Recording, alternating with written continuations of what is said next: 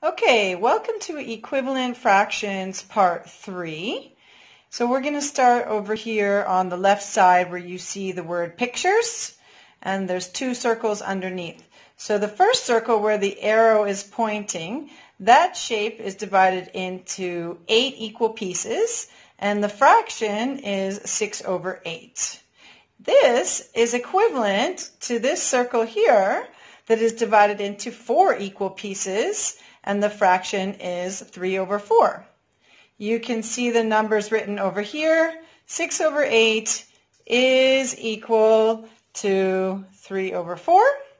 And if you're doing it in words, you would say 6/8 is equivalent to 3/4. That's another way to do it. So we're looking at the 3 different ways: pictures, fractions, and words of equivalent fractions. Okay, we're going to look at some more equivalent fractions. We have a rectangle on the left side, and it's divided into 9 equal pieces, and 3 of them are highlighted, so that's 3/9.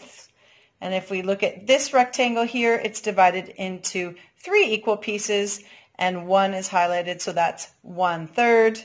And in fractions, that's 3/9 is equal or equivalent to 1/3. And thinking about it in words, 3/9 is equivalent to 1/3. Okay, we're going to look at another set of equivalent fractions. On the far left, again, you can see a circle shape. It's been divided into 12 equal pieces, and 4 of them are highlighted, so that fraction is 4/12.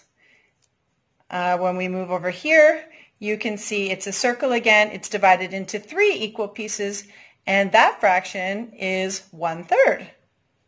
If you look at it numerically, you have 4/12 equal to 1/3.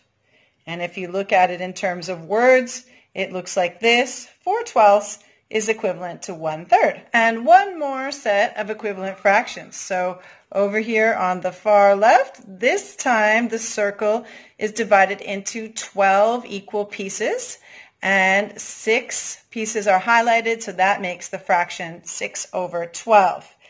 An equivalent fraction, it's a circle divided into 4 equal pieces, and only 2 of them are highlighted, so that fraction is 2/4. Looking at it numerically, it looks like this. 6/12 is equal to 2/4, and looking at it in words, 6/12 is equivalent to 2/4.